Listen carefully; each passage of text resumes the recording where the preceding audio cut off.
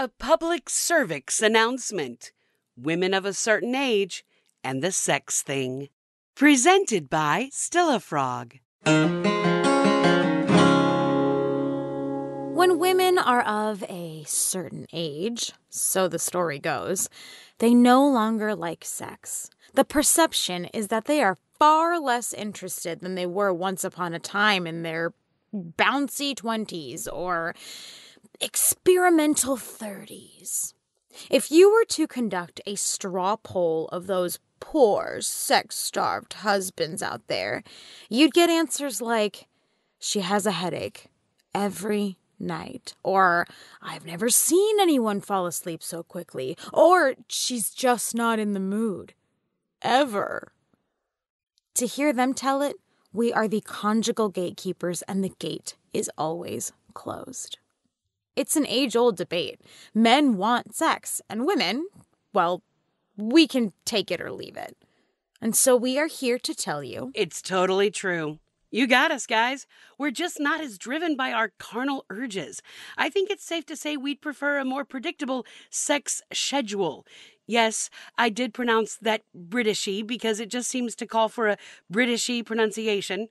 We've earned the right to have sex on our terms, our British terms. Here's the thing, guys. And yes, I'm talking to you, put upon husband, having to sneak watch porn while your wife's at work or in the shower or downstairs cleaning up the kitchen. Oh, and by the way, why isn't your ass down in that kitchen cleaning instead of her?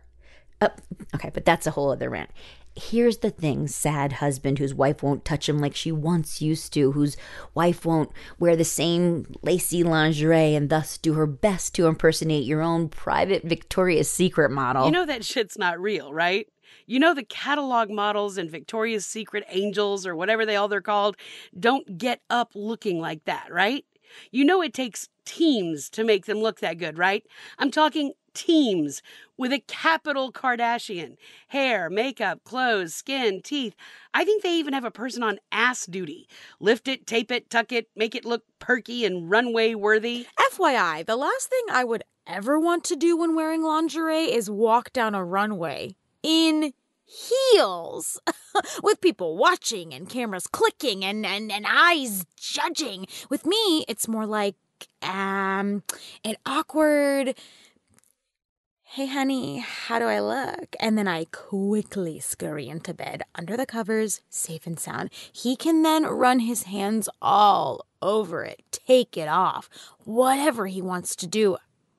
I don't care. I did my part. I put the thing on. Check.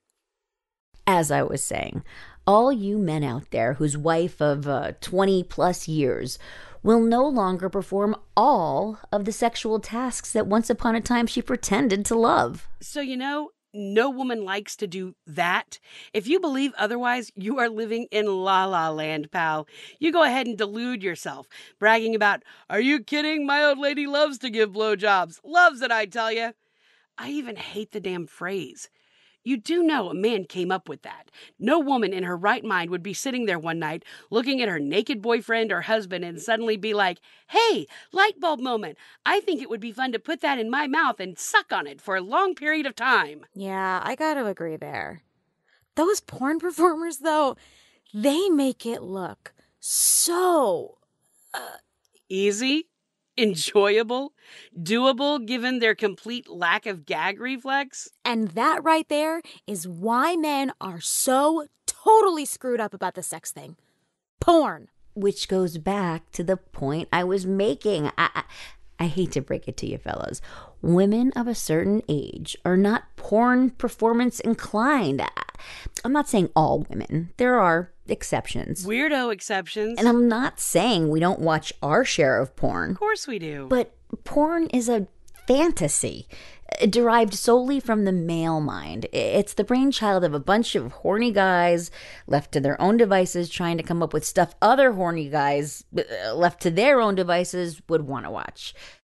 which then leads to these horny men getting bright ideas about what women are really like in bed or in random department store changing rooms or janitor's closets or in restaurant bathrooms. Or while walking in the park in broad daylight. The point is, men should never get bright ideas when it comes to sex. Stop with the bright ideas already. That's actually an oxymoron, at least where men are concerned. Bright ideas? Just kidding, guys. Look, we like sex, okay? And we want to make you happy as far as satisfying certain urges you may have. But with us, it usually has to be right. The right time, the right setting. The right lighting. And by that, we mean no lights at all. No, a couple candles wouldn't hurt. And not after a 3-course meal. Oh, yeah. Light, healthy meal only, preferably plant-based, and a couple of hours later. And more than 30 seconds of foreplay wouldn't kill you. Mood music, maybe. And on a bed, preferably a bed. Sometimes I have this back thing. See, my son was all back labor, 6.5 hours. And yeah, that was 17 years ago, but I'm still feeling the effects. We're not saying that on occasion we're not up for the wild, spontaneous kind of sex. I like spontaneous and wild just as much as the next woman. Blindfolds are cool. And I also don't mind handcuffs. Not like serious handcuffs, though, just like the plasticky play kind that you can get at the dollar store, just so that in case my arms or wrists start hurting or something happens, I can just break them apart. You know what else can be fun? Whipped cream and, chocolate. Yeah, but not near my hair, though. Then it gets all sticky and it becomes like a whole situation and I just have a mess to deal with in the morning, especially if I just washed my hair. So we do enjoy sexual spontaneity and experimentation, but within reason. And as for that other thing, that dreaded phrase that shall remain nameless, You better have done something really worth it. really worth it.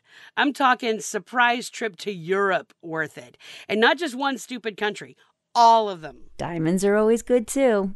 Don't underestimate a well-chosen diamond. Even just handling all the house and yard work for a day, or 2, or a week, or 2, or the rest of your life.